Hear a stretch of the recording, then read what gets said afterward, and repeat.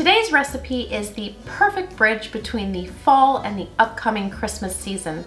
I'm sharing with you a German cake called Rotweinkuchen, or red wine cake. This is a cake made with red wine, cinnamon, and chocolate, which creates a spiced cake perfect for chilly weather get-togethers.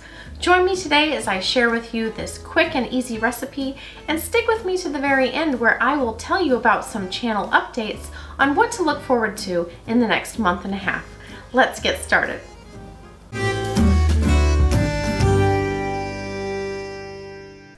For this cake, you're going to need to separate the eggs and beat the egg whites. I like to start with that since egg whites need clean, dry beaters, and then I don't have to rewash them before making the rest of the batter. So you're going to add 4 room temperature egg whites to a bowl and beat them until you reach stiff peaks.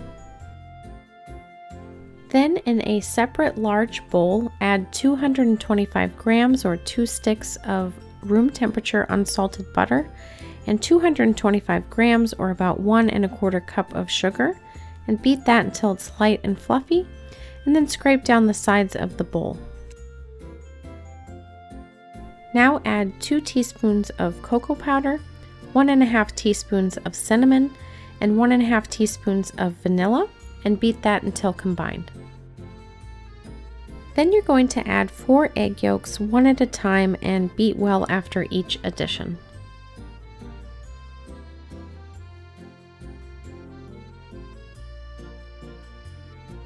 Scrape down the sides of the bowl and then whisk together 300 grams or 2 1/2 cups of all-purpose flour with 2 1/2 teaspoons of double-acting baking powder. Now you're going to alternate adding your dry ingredients and wet ingredients, beginning and ending with the dry ingredients. Add 1/3 of your flour and briefly beat that in. Then add half of your dry red wine, which will total 185 milliliters or 3/4 of a cup. Next, add in the second part of your flour, and then the last half of your red wine, and then finish off with the third part of your flour.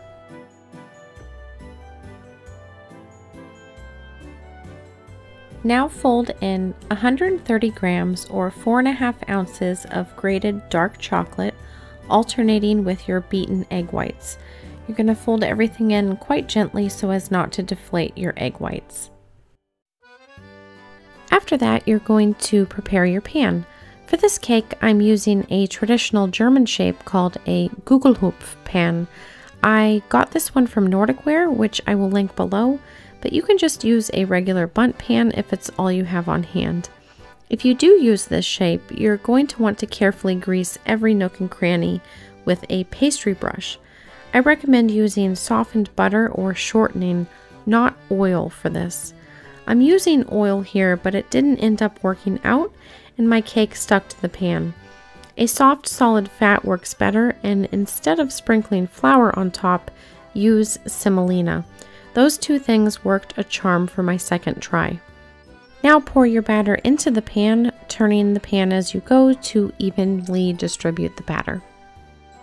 Then you're going to bake that in a 350 Fahrenheit or 180 Celsius preheated oven for 1 hour and 15 minutes, possibly less time if you're using a regular bundt pan. Then you're going to remove that and let it cool completely, and then drizzle icing over it that is made with 150 grams of powdered sugar mixed with 2 to 3 tablespoons of red wine.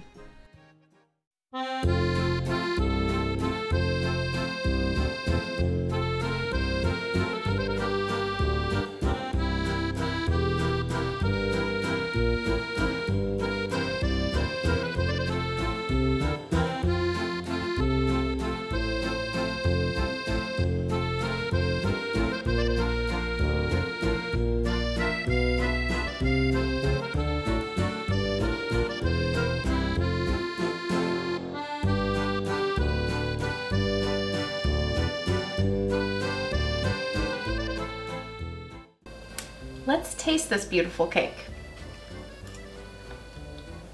I find the flavor of this cake really surprising because I was expecting it to be very chocolatey, but it's not. The most prominent flavor for me is the cinnamon, and the chocolate is a light background flavor, which is unusual for a cake that has chocolate in it. It's dense, but not dry, and I love the flavor of the red wine and the icing. It's the perfect complement to the cinnamon and the chocolate. I definitely recommend this as a fall/winter spice cake. It's really good. Now let's talk about what to look forward to with Christmas coming. In the next 2 videos, I will be sharing with you flaming treats. And by flaming, I mean things that you light on fire before you enjoy them. So that's going to be really fun. You don't want to miss those. And then in the month of December, I'm going to be putting out a Christmas cookie series. So definitely subscribe and make sure you hit that notification bell so you don't miss any of the upcoming Christmas videos. They're all going to be really fun. And while you're waiting, if you want another cake with alcohol, try my French rum cake.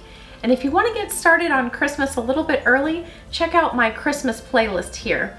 And for all those Americans out there, Thanksgiving's next week. If you want something slightly different than an apple pie, but is an apple dessert that you can bring to your Thanksgiving celebration, check out my Austrian apple strudel.